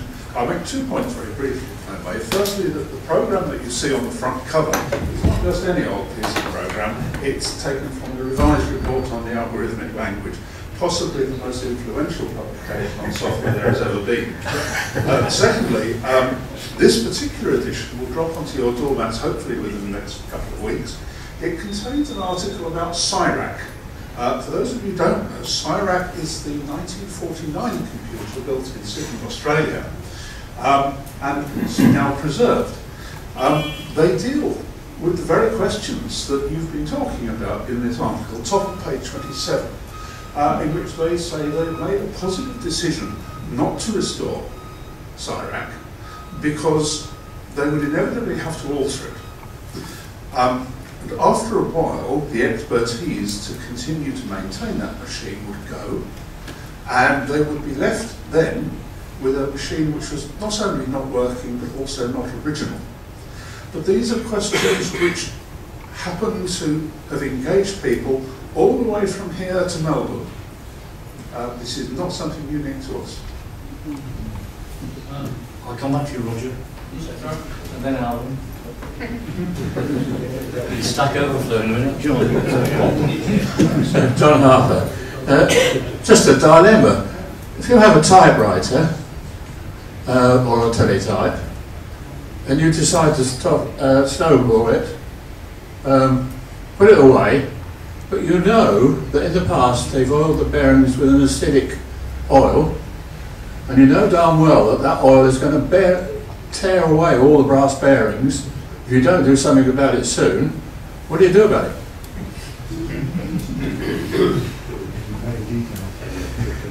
Shall I wait for you to answer that in detail? Is that a question about not having contemporary lubricants? It's just a dilemma I'm talking about. What do you do? guidelines on the subject, which are guidelines, like you say, use some new oil. We have to take a part to do that. Doron, just briefly, thank you for a fascinating time. Picking up to some extent Adrian Johnson's comment, I fear I'm another one addicted to steam locomotives. But I think there's a point to be taken, and which needs to be addressed, and that is most industrial archaeological artifacts were continuously modified through their working life. When I look at one of my beloved steam locomotives, the boiler that is on it is not the one it had on day one. It probably doesn't have the tender that it had on day one. All the wheels have been turned round and so on. The cylinders, Adrian, as you know as well as I do, may well have been either replaced or at least heavily sort of rebored and relined and so on. It's not like a Leonardo da Vinci painting which is being done. These were living things, and as engineers discovered how to make them better, they were endlessly rebuilt. So there is a sense in which, at least when it comes to these sorts of artifacts, the heritage railway community is actually not a museum. They are simply continuing to use these artifacts to create a heritage experience of travelling on a steam train. And if you take that view, then these engines are not in a museum. They're simply continuing the life they always led and being endlessly maintained. Yes, I mean, I say it's a decision. These are not absolutes. Somebody can make that decision, and it's perfectly legitimate. Yeah. I think we've got one time for one more. Yes, Don, in your watch on the in charge of collections, you will have accumulated a number of objects, and a lot of these objects that curators have, there are more that they will end up looking at, and the Science Museum has a large collection of computer objects stored in Rotten, and they're either being subject to gracious delay or willful neglect. Now, why, I'd like to just ask for any comment on should you moderate the rules by which they release that stuff before it just generates into a pile of dust? There are performance indicators in the government funding agreements to do with the maintenance of artifacts. So if they're degrading, then this is something that there are legitimate channels to make representations about. I'm not saying whether it is the case they're degrading or not, because I'm quite sure they are. But there is a funding agreement obligation to maintain existing collections. The question of releasing these into the wild, as it were, the question of transferring custodial attention to another institution depends on the status of that institution. They will do it, they will make a loan to it, and that with agreed protocols and all of it. But it has to be another established museums where they are satisfied that the same protocols for best practice will apply as they do in a national museum. So the degradation is lamentable. I mean, the besom 6 that are brought back from Novosibirsk in Siberia was brought back with a view to restoring it. So the canvas vents for the cooling are there, all the connectors are there, all the documentation in Russian is there, all the peripherals, the tapes, everything is there with a view to restoration. These were left when I opened them, they found there were rats in them. This is after being quarantined by the conservators for infestation issues. The levels of I don't like seeing grown men cry. I could tell you stories about the abuse of Pegasus that had fallen in the hands of these people, wrested from the care of the society. I will say one thing. You saw that the ceiling of the old canteen is quite low. Well, after the keys for our cupboards were taken from us because the conservators were now responsible for not the curators or even the CCS. I know there were instances where Chris came from distant things and came in, the person who had the keys wasn't even on site. And this is right. The CCS cared for those objects really very, very well. As the controls transferred from curators to conservators, they had control. We had no control anymore. And I came off leave one day, I parked in the car park and went to the old canteen. The building was open to the road on Queensgate. It had been gutted. There were contractors standing on the Pegasus desks put to get access to the panels upstairs. The trade literature that I got from National Physical Laboratory, which is every known advertising sheet for a computer available from 1951 onwards, were in open boxes strewn on the floor, taken out of the library to be looked at by the conservatives and abandoned. The person who was responsible for that building had retired. Nobody asked what his responsibilities were. This is a machine in a national collection in the care of a curator whose care had been wrested from the CCS. So when you tell me things are degrading in Rawton, I can only say there is a funding agreement that should, in terms of which one could appeal about that and say that there are funds available to do this and the job is not being done properly. As far as transfer, we're within the requirements of transferring to an institution that would guarantee to the museum satisfaction that the working practice and protocols would be the same as they would be in a national museum. Otherwise, they're perfectly entitled not to do so.